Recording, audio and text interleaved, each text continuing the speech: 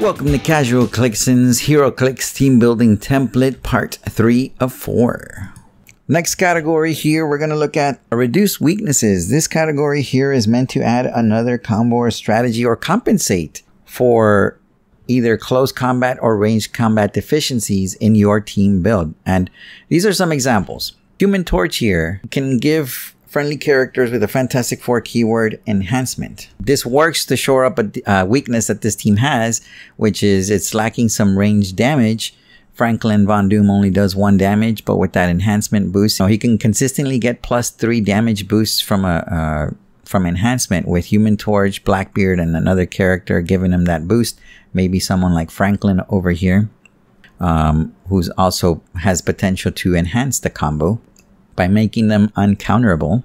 You can go the more melee heavy route and add in another bruiser to really put the pressure on an opponent. And even though I don't want to say that these categories are in a particular order, they are in some particular order. This is the order that I would recommend them for you to start building your team around. So for example, from the beginning, if I started with my core figures here and I wanted to build with Franklin Richards in mind, now I'm going to add him to the team here because Franklin has range, which my team kind of lacks anyway. My biggest damage dealer for the most part is Blackbeard until we can get Franklin Von Doom triggered.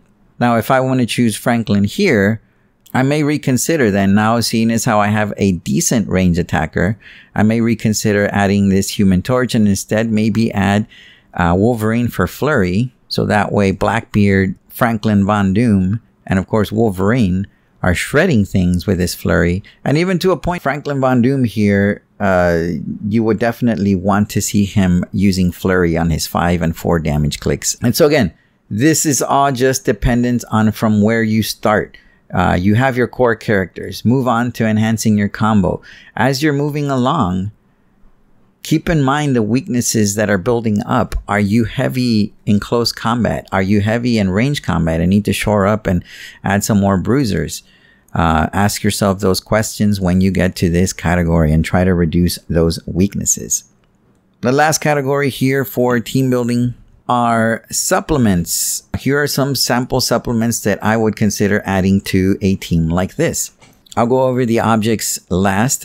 Villain Wu here have the dolphin speed symbol, so that means that they will get the bonuses from Blackbeard here if they're in water terrain, which means that if I, again, going back to the combo, if I'm going to work with seafarers, then of course I would start here, enhance my combo with Invisible Woman. Moving further over here to supplements, I can start adding Villain Wu. And take it from there. How many points is that? How many points am I trying to get to? Some of these objects, I left them for the end because it's possible that sometimes, let's say as I'm team building and I would want to equip a special object on someone like the Thing here who can have more potential with Alchemical Potion, granting him Flurry, being able to get more attacks off. As long as you have your core figures, you decide what pieces do you want to add? What are you building towards to anyway? Which is actually a good segue for the last portion here of HeroClix's HeroClix team building template is other considerations. How much are you willing to spend, your budget? And what format are you going to play? Is it golden, silver, modern? Because of course that means that you have more or less access to certain figures. Depending on your budget and depending on how far back you are willing to dig to be able to play your teams. And so let's look at putting the finishing touches on team building here.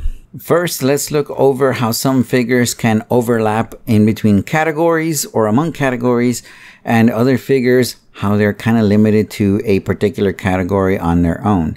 We'll start with that actually, because to me, that's actually a little more confusing. I'm going to use Valeria Richards because I think she's the perfect example of a figure who kind of wants to pretend to be an actual support figure and instead of being a supplement.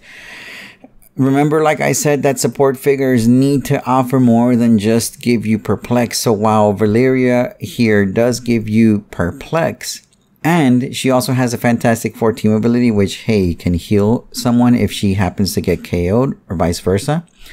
But Comparing her to someone like Reed Richards, Fixer of Universes, or Black Leopard, she's not quite there in power, in terms of power.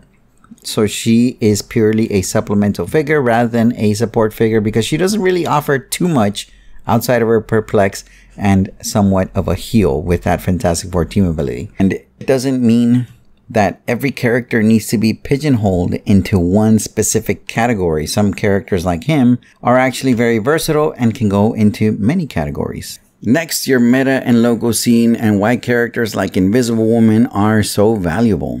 And Invisible Woman here actually brings another point to mind in never go all in with any strategy, because as much as you would like to believe that the team that you've made, the strategy you've developed is the best there is, it's also very possible that someone else has figured out that combination and is probably a better player than you. So never go all in. And these characters like Invisible Woman or the Doctor Doom figures that came out in the Future Foundation set are so valuable, especially in a meta scene, because they let you adapt before the game has even started. So if you see that your opponent has a particular figure or a strategy that is just going to wreck you, characters like this kind of give you like a silver bullet. They give you an option, an out, if you will. So you always want to take characters like Invisible Woman or Doctor Doom or anyone that has similar abilities into consideration. Another thing that I feel may have gotten overlooked is point values. That is actually something that's considered into the meta and local scene, because typically when you're building your team to play in your local groups or venue. And just thinking about this brings so many more questions to mind, such as point values. And typically in lower point games, you want to use the lower point values. That way you get more wiggle room to add more characters to your team, which of course then leads to more actions, more attacks. Cost and consideration can vary, especially if you're playing competitively or casually. That's two different extremes right there, because if you're playing casually, usually you want to have a conversation with your opponent and engage in what restrictions they may have when it comes to team building. Whereas if you're playing competitively, you have to be willing to spend extra money to buy the figures that have the powerful abilities, so that way you're able to compete as well. And finally, I'll leave you with some pieces of advice regarding the format, because this is probably one of the more important decisions when it comes to team building. Figure out what format you want to build for, because it wouldn't make sense for you to buy older figures if your local venue or play group doesn't even allow them or play them. And finally, playtest. This is just coming from personal experience, and according to a 2014 scientific journal from Rice University, researchers conclude that while practice will not make perfect for all people, it will make almost everyone better. And I can definitely vouch for that. The more you playtest, the better. If you don't have anyone to playtest, try out the solo play HeroClix rules available on my YouTube channel. And another piece of advice is, of course, subscribe to not only my HeroClix YouTube channel, but any other HeroClix YouTube channels that you see. You never know what you'll learn from other players. So this was part 3 of 4 in Casual Clixen's HeroClix team building template. Remember to like and subscribe. That way you're notified when the next Casual Clix Tactics video goes live. Don't forget, if your roles are not falling your way, at least try to win fellowship. Thanks for watching.